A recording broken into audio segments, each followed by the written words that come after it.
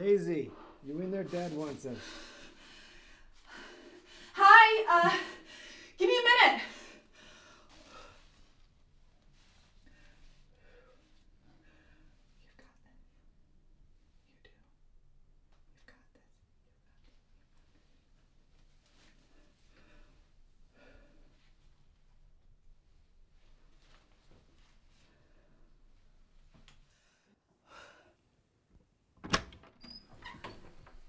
Hi. Hey, everything okay? Yeah.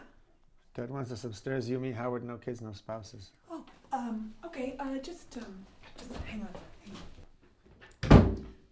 I seem rational, right? Other than locking your brother in the bathroom with you? Okay, but, I mean, I seem really lucid. Wouldn't you say? I mean, like the whole weekend. You just got here last night. Sorry, I'm kidding. You seem fine. Okay, good. Because I'm about to tell you something crazy sounding. Daisy. Jared, Howard's kid. I know who Jared is. He's planning on murdering the next door neighbors. Oh, Christ. What? I dropped an acrylic nail behind the bar. I was on the floor looking for it, and anyway, I heard Jared, and he was on his phone. He couldn't see me, but I heard him, and he said, I have my grandpop's Colt 1911 and enough rounds to take out the entire Feeney family. Jared is an idiot. He said what this town needs is a spree killing. It's teenage humor, okay? That's how they all talk. But the Colt 1911, as opposed to like the Smith & Wesson, I mean, the specificity of it, you see what I'm saying? No. We need to call 911. All right, let's see something, say something, right? Daisy. Did you take your clozapine today? Yes. Right, this is not crazy Daisy, all right? See? Saturday's still there. Oh. Can you open that for me?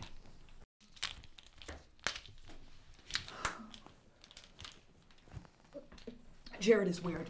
He's always been very weird. You know that. They're all weird, Daisy. You just got to... Do you remember Mr. Fluffo? Yeah, that's ancient history. Jared was... He was 7 years old, yes. But torturing animals is a marker.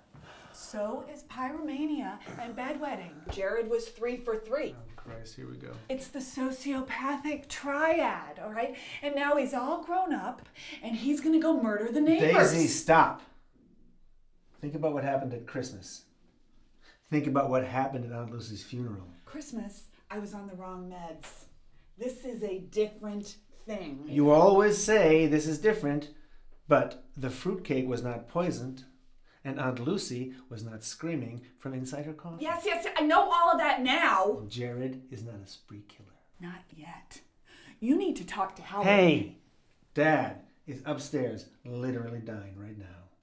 You want the last thing he sees to be the SWAT team and the News 5 crew on the front lawn? So I'm just supposed to let Jared slaughter the neighbors so we don't upset Daddy?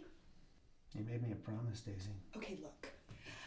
I know that I have often been wackadoodle. But I know in my gut. You promised me that you would trust me the next time I told you it was the crazy. This is it. Okay, Daisy? This is the crazy. What if it's not, though? No. Sometimes I hate being your brother, you know that? Because you're the girl who cries wolf every fucking time! Don't yell at me. I guess I'll just shut up then. Thank you. You know how that story ends? With a whole lot of dead sheep. Because there really was a wolf. And so what if this is our wolf, Rupert? What if Jared is our wolf?